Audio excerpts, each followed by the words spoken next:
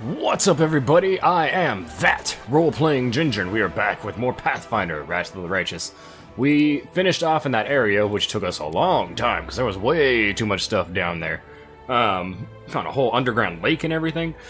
And then we came back to camp, we realized the camp was actually moved. Now I should go talk to Nira Denduar, in her tent. And Social, I should check out on both of them. But I got other places I want to go to. We got an inconspicuous camp right here that needs exploring. And I know I haven't done the army stuff in a while.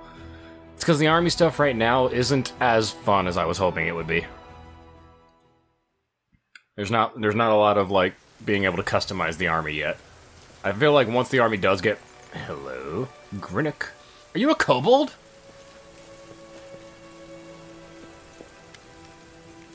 The aged kobold is sitting by the small campfire, greets you with an amicable gesture. He doesn't reach for his weapon or hiss threateningly. All in all, his behavior is highly unusual for one of his kind. His clothes look quite unusual too. Not many kobolds opt for human clothing, nor do they adorn their possessions with spikes or scales. Greetings! My name is Kreinock. I am alone here, so you may safely come closer. Kobolds are a rather courteous lot, it would seem. I never expected to receive an invitation to dinner from one of your kind, as a guest rather than a dish, that is. I didn't exactly invite you, Count. My invitation was addressed to the commander. But sit down, help yourself. Beyond the walls of your fancy mansions, you'll find surprises far more unusual than my humble self. Cool. Was it you that left me the note? The kobold shrugs. Of course! Who else could it be? I wanted to make sure you were interested in the information I can provide. Who are you?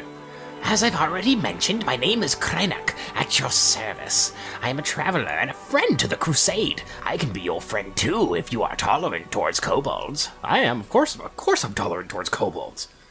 He utters the word tolerant with shocking ease, as if he is something other than an narrow-minded and savage subterranean beast you'd expect him to be. I don't expect kobolds to be that. Kobolds are cute. Infamous Forged in Dragons. The Crusade has many unusual friends, but even I haven't met anyone like you before. I'll be glad to see a kobold in our ranks. Oh, Sela. Oh no, don't get me wrong. I have no intention of marching within the Crusader ranks. Still, I hope that my humble assistance will be of use to you. Tolerant. Are you sure you're a kobold? Ah, so you saw through my disguise. Kreinock I thought that was the end of this quote. Kreinock tried to mislead you with a sweet words, and then ambush you. The kobold utters a loud hiss and then morphs into an amused chuckle. Of course I'm a kobold. Trust me, you're not the first to be shocked after hearing me speak and realizing that I'm not going to rob or kill you. I'm lucky. If representatives of other races want to be seen as intellectuals or decent conversationalists, they have to read a lot of books, refine their manners, possess a passing knowledge of classical theater, and douse themselves in fine perfume. Whereas in my case, all I have to do is not lunge at you with a spear or hiss every other word. I like this guy. I want him to be in my party. Not at the bonfire. What are you cooking? Judging by its ears and hind legs, it's a hare. Or maybe it's a tiger. Depends on your point of view, I suppose. Don't try to be cute, kobold. It doesn't suit you. Hey, you be quiet. You hush. That is a cute little being, and you need to stop.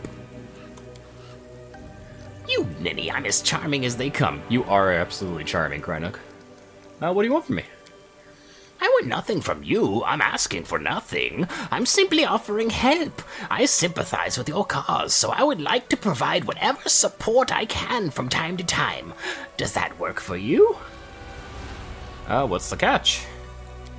No catch. I'm acting for wholly altruistic reasons, but my motives are something I would rather not reveal. He turns his face to you and wrinkles, and his wrinkles become more visible in the glow of the fires.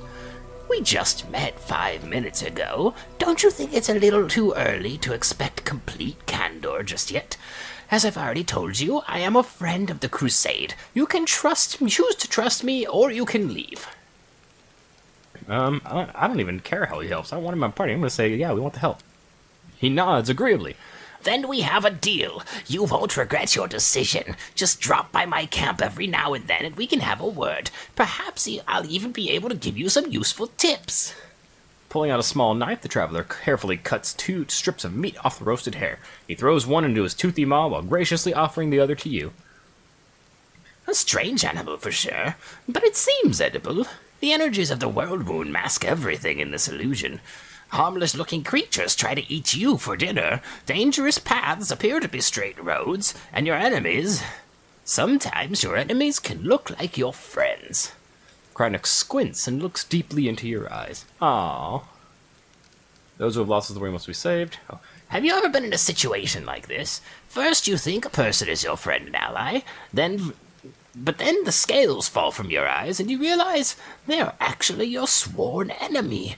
So you'll catch this person, you tie them up, and then you start thinking, how should I treat them now? Like your enemy? Like your former friend? It's hard to decide. What would you do if one of your friends turned out to be a traitor? Are you talking about someone specific? Wow, your question reeks of paranoia. No, I'm not talking about anyone specific, and I'm not implicating anyone. Sorry, it seems my joke has spoiled your sleep for the next few nights. I would try to find out what would force the traitor to reveal the truth about their real masters, then do whatever that is. I would torture the traitor. No, every traitor must die. Hell no. There are no spies amongst the Crusaders. I don't believe that for a fact because I've ran the books. Thank you very much. I'm gonna go with good. Did some cleric tell you that? And have you ever seen one of those who's returned to the path of righteousness? Stop listening to others and use your head. We're not talking about children here. The decision to collaborate with demons is a little different from yanking on the family cat's tail. To make such a decision, a person would have to be truly vile scumbag. Oh, just where do you people get this beautiful naivete from? Something in his voice sounds merciless, like cold steel.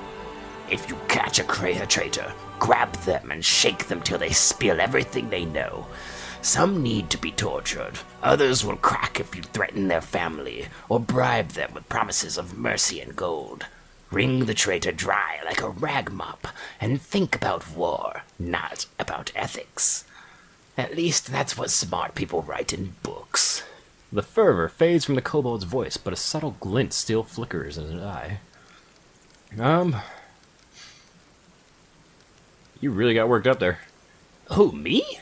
Not at all. You say that like you're an expert on kobolds, as if you can intuit our deepest feelings and emotions. I'm not convinced. He shrugs. Was I trying to convince you? I was just stating my opinion. Then again, if we're discussing traitors, it's fortunate that betrayal is not reserved for mortals alone. Demons stab each other in the back far more frequently. The rumor is that there are at least 2 demon stashes within Dresden, filled with arms and supplies that were stolen by Descorites and Baphomaites, and vice versa. One of them is near the entrance to the fortress, while the other one lies by the entrance to the citadel. That is valuable information. Of course it is. I wouldn't waste your time. Cracking his knuckles. Hold on, I can do that. Ah, wonderful. Krynik gives you an inquisitive look. I hope that when the time comes for you to make real decisions instead of hypothetical ones, your wisdom won't fail you. Just one bad choice can turn a revered leader into a disgraced pariah. I've seen it happen before. I lived through something like that. My tribe suffered a disaster caused by just one bad choice. Can you even imagine? The kobold squints sadly, his shoulders slumping a bit. With a sigh, he begins to talk. I don't like telling this story, but it might be useful for you to know it. Perhaps it will serve as a warning. Sure. Will you tell me? He clears his throat and starts talking in a sonorous voice that reveals his experience as a bard. I was born into the mighty and proud tribe of the Night Ruby. Ooh, that's an amazing name. Our caves are vast, our mine shafts were rich in quartz and metals, and our underground lakes were brimming with fish. And of course we had plenty of slaves. The Night Ruby was a model of kobold success. It was a tight-knit, greedy, and aggressive tribe that intimidated even a few of the nearby human settlements. But there was a flaw underlying our power. Once long ago, a leader of our tribe signed a pact with the devils by promising them the soul of every tribe member in exchange for help and prosperity. Since then, every new All-Watcher had to agree to the pact, and the power of the tribe grew, as did the number of lost souls. It was like that until our leader, Ermac, came to power. She was a principled and proud elder who didn't want to bend the knee to hell, so she refused to sign the pact, and all kinds of calamities befell our tribe. The tribe was attacked by its neighbors, and the devil's instigation. Epidemics broke out. Then our slaves rebelled. They came for their former masters in the dead of night. Our clutches of eggs were ravaged. Our altars were desecrated. Our warriors were slain in their burrows. The slaves paid us in full for our cruelty and arrogance. They hunted us, chasing us down the caves and mine shafts level by level. When we were finally left alone, we had no idea where we were. All we saw around us was darkness, and lurking in that darkness were bloodthirsty and dangerous predators. After raising his voice dramatically, he suddenly stops.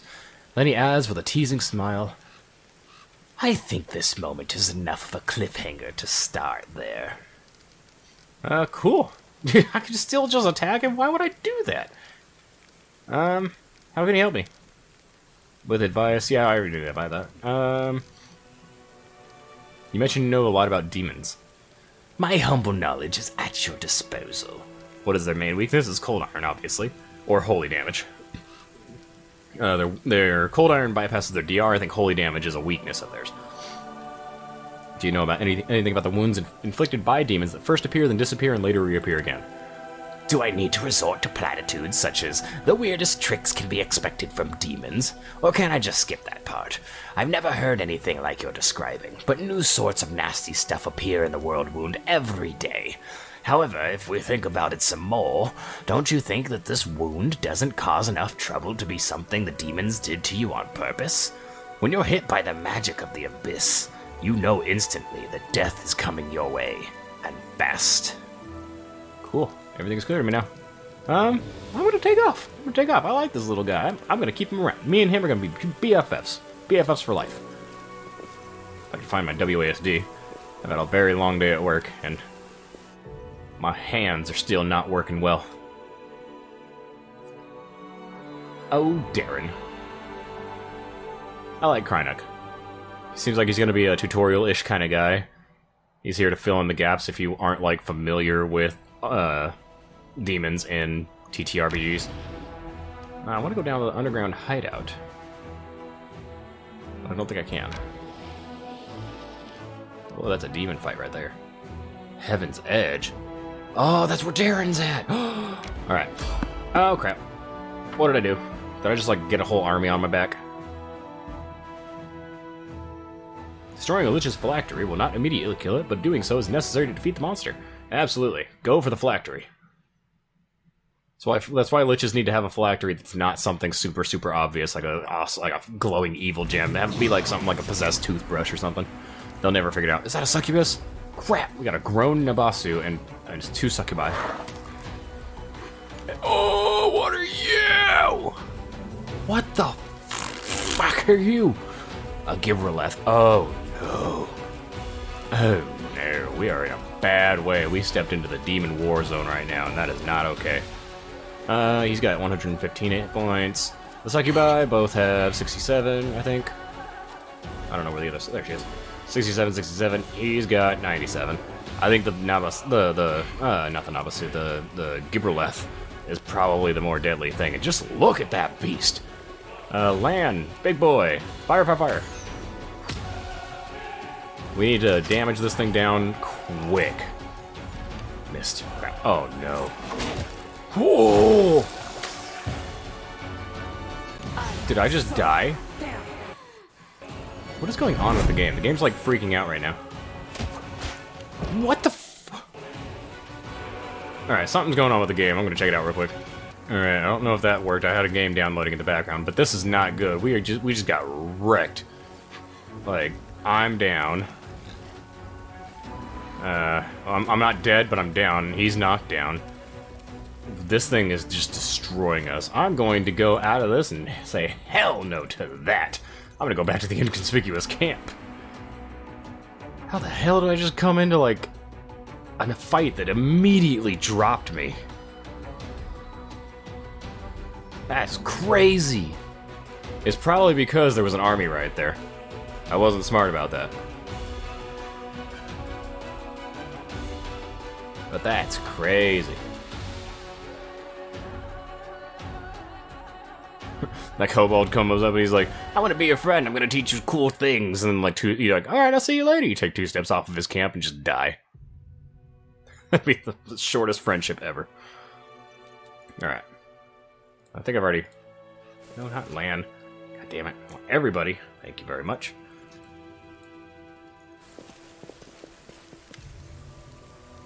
Okay, so I've still gotten all the stuff. Alright, cool. Well, now I'm not going to go that way right now, because, good God, that wrecked me. I would not have survived another round. That thing came up and just, like, triple batted me. I'm trying to remember Gibraleths. I'm trying to remember, like, the pictures from the books for them. Because that doesn't look like what I remember. No. I want to go to Army. The Army Arcana. Nameless Ruins, I've already... Oh, that's where I need to go. Yeah, right. There's an army over there, though. It doesn't look too deadly. Eh. Please. There we go. It doesn't look too deadly. They're probably really strong, though. But we can give it a try. If I can... Oh, I can't get over there. It's a mountain ridge. My bad. Yeah, there's a level 5 demon army over there, but there's a level 2 demon army over there. My team's only level 1 right now, which sucks. Recruits! Oh, cool. I don't think I can get her army increased anymore yet, though. Need to fight some more things. Where are all the armies at? Like, are there lower level armies that I can fight? Because that's a level 4. That's a level 4. There's a 2 and a 3 up here. Nope, I want to go up. Alright, they need to rest. I'm gonna have the Crusader Army 1 over here. Oh wow, that's just them? Really? Oh, it's just 5 Rangers. I can recruit into them.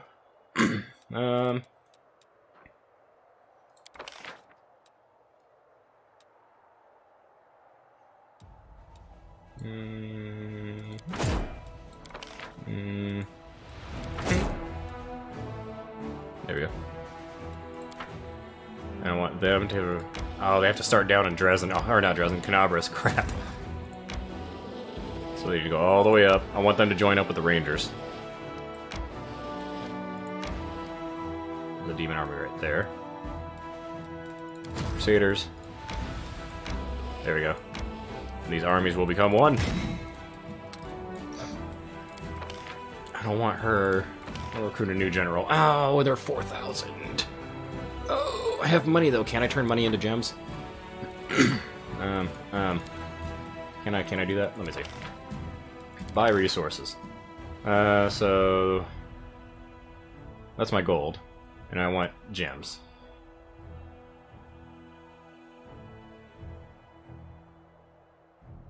I'll go ahead and do that. Why not? I'm rich. Alright, Crusader Army. I want to give them a general that's not the one that I have. Create a new general. She was pretty good. I've played as her a couple times in mine. She's got some pretty cool abilities. I've never seen her. Iron Bregwild. She has defensive training 1. All units in the army have a +2 to AC per level of defeat.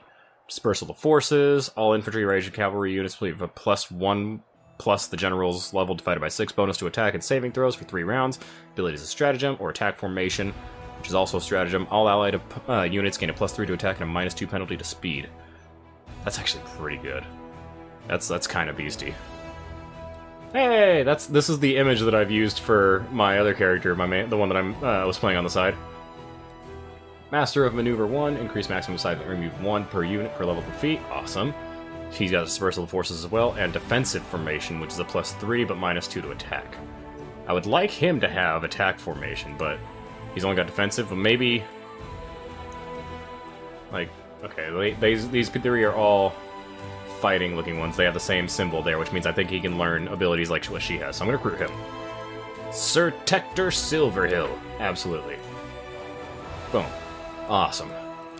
Maybe now we have a decent army. I'm gonna have them be a triangle formation down here. Alright. Up. Oh crap, I have no more movement. I can recruit another group of troops to his army too, because he has a 4 now, which is good. So I'm actually going to rest, and then I'll have her army attack the demon army up here. And then this army will be the backup army. So where are we at? Where are we at? Where are we at? Skip day. Boom. Have his army move up behind hers, and then have her army charge forth. Hopefully, we do not die. I should have seen what demons are in here before I clicked on them. That's fine, though. It's fine. We got this. It doesn't look too bad. There's a lot of them, but not too bad of them. Fighters, footmen, and archers. The archers and the fighters seem like they might be bad. But I have my one ranged unit. I'm actually going to have her Scorching Ray.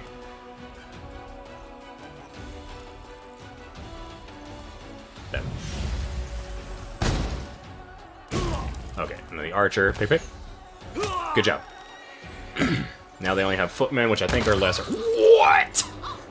Why did your archers wreck my archers? That don't make sense. I'm gonna have you come hiding down this way, away from those archers.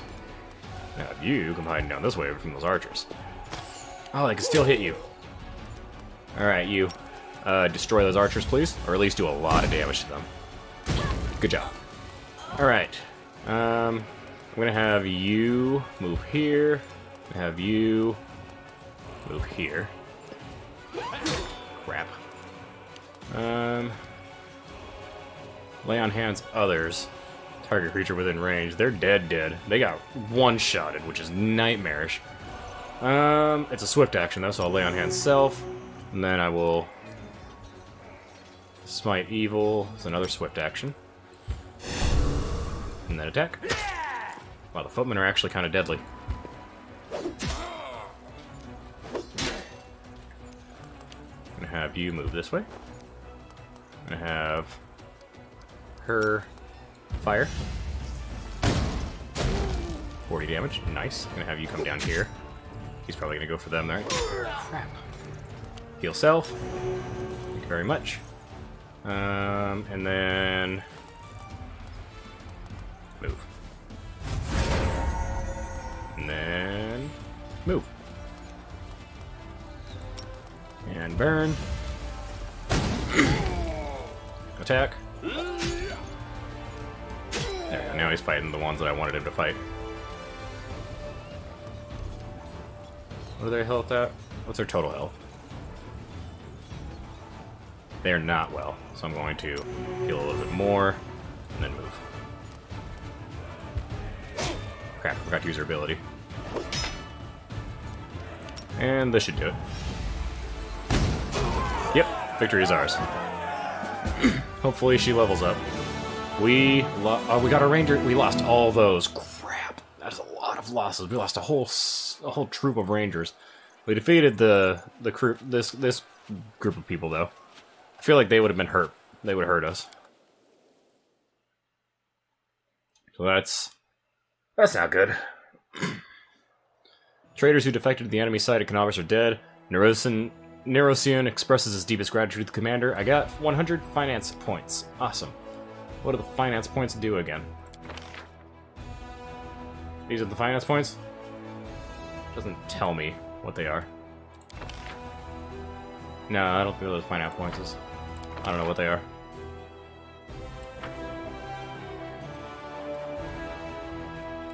Oh well. That's fine. Their army did good. They need to scoot back, though.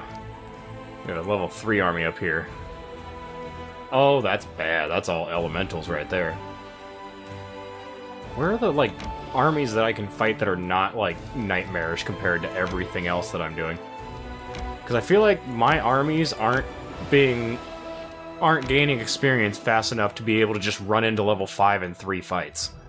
I feel like they should have multiple other armies for me to fight to bolster and increase my team. But it seems like they had like maybe 2 that I was able to just wreck, and then the rest of them are all way too hard. So I don't know what's up with that. I don't know, maybe the armies like respawn if I skip days? Like maybe lower level demons will show up? I don't know. Next week I can... Oh, I got more. So cool, it goes up every day. Skip day. It does go up every day. Very nice. Skip day. I can now actually afford more clerics. But they aren't as good as rangers. I want rangers. Maybe I just need to, like, skip days until I can fully recruit stuff.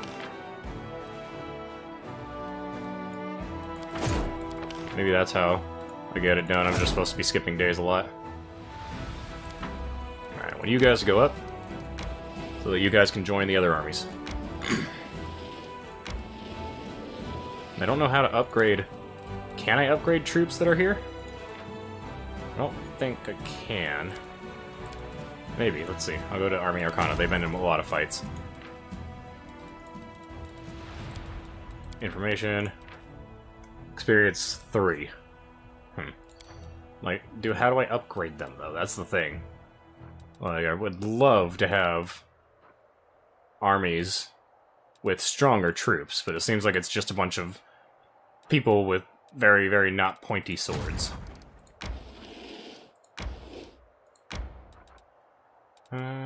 Crusader army. I want you to come down. Oh, wrong way. There we go. I want you guys to have more troops. So you guys got 2 melee troops and 2 ranged ones. Alright. And then Army Arcana. Come down and you'll get your restock of rangers. Or archers.